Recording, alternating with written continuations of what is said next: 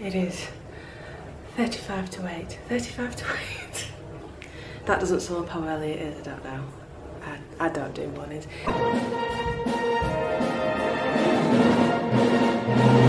Hello, welcome back to It's Not a Trumpet, where we talk about brass bands, mental health and everything in between. It's been a while since I made content of any kind, actually.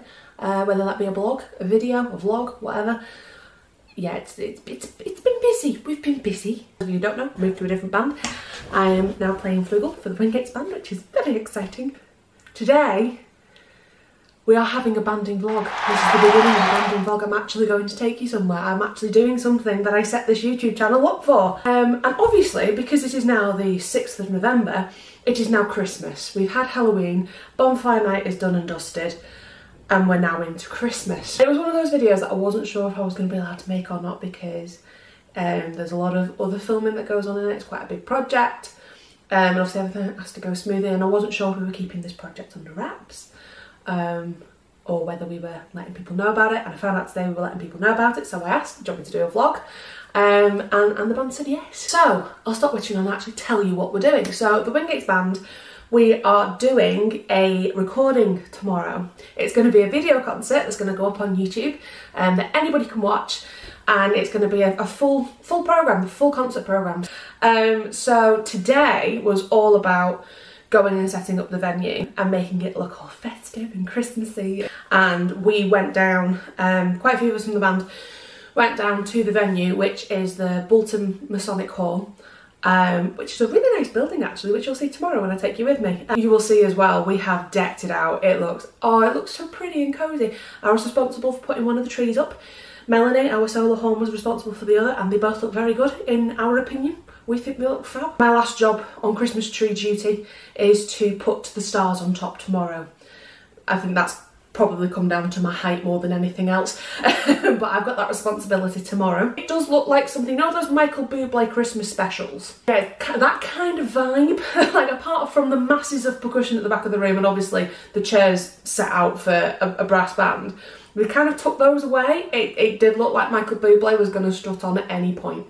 That's if he's defrosted. We're still kind of a bit early for Bublé. He might not have quite thawed out just yet, but any day now. Apparently he's got a new album out as well. Anyway, not promoting him, promoting us. And my job is to show you the behind the scenes. I'm Taylor, who is our composer in residence. So in the last video that I made, the Brass Pass video, and I went on and on and on about his arrangement of Millionaire's Waltz. Yes, he was responsible for that. And he is responsible for doing basically our recording tomorrow, our visual and audio. Our visual and audio?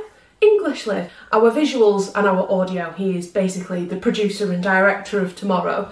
So I'm going to try and see if I can get some shots of him doing his thing tomorrow, and some shots of sort of the band getting ready and the room that it's in, and basically as much of the behind the scenes stuff as I can get, because I think that'd be a really cool thing to show you. Like, this is what I'm really excited about. Obviously I'm excited about the playing, but I'm excited about the whole process, because I've never done like a proper video recording before like this, like a full concert that's been recorded.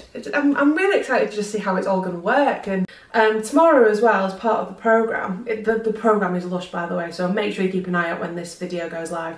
It's such a good programme to play and both to listen to. Like, even if I wasn't playing in the band and this was something that was being advertised by another band, like, I would want to listen to it just because of the programme. Like, it's got a good mix of older music, but also newer, what do you want to call it? Christmas cheese.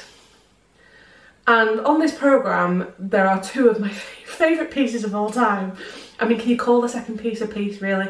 But one of them is a proper banding stalwart piece of repertoire, which was one of the first test pieces I ever learnt to play, just to give a little hint there. It's a gorgeous, gorgeous piece to play. I've never played the flugel part to it, and I love the piece even more now I've played the flugel part. It's so good. And then on the opposite side of the spectrum, from the sublime to the ridiculous, the other piece that is one of my favourite pieces of all time is the cheesiest, in my opinion, the cheesiest of the cheese Christmas songs you can get. To give you a hint, it's a song that's in Spanish.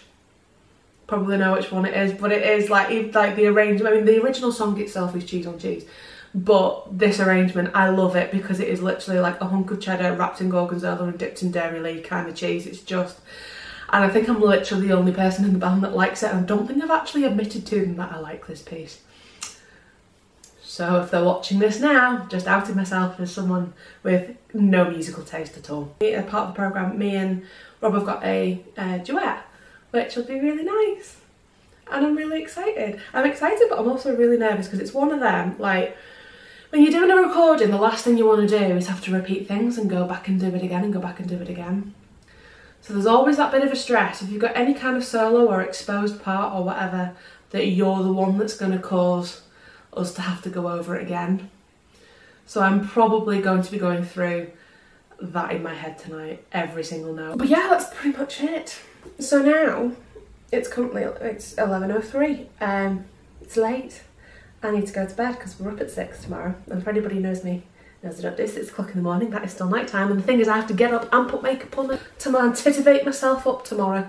But I will apologise, the next time that you will see me, I probably look like something that has been dug up from a peat bog in the morning.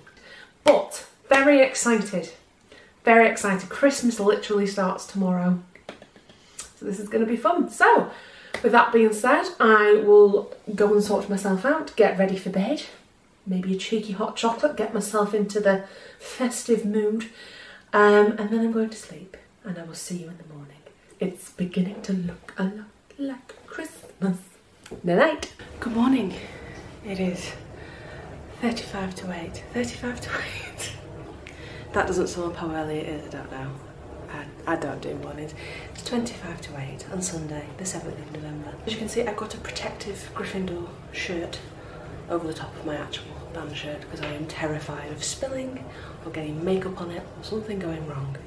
So this is the attire for today. Here we go. I have been entrusted with lunch for today. So at Wingates Band, we care about our players. We feed them during recording days. So I think one of us is making a chilli, one of us is making a potato hash, which I'm very... And also we've made, well I say we, Rob, has made, basically it's going to be pulled ham to go on sandwiches. But I've been entrusted with carrying it. So whether it gets there in one piece is yet to be seen. Yeah, this is going to be exciting. It's going to be a good day. Christmas is starting now.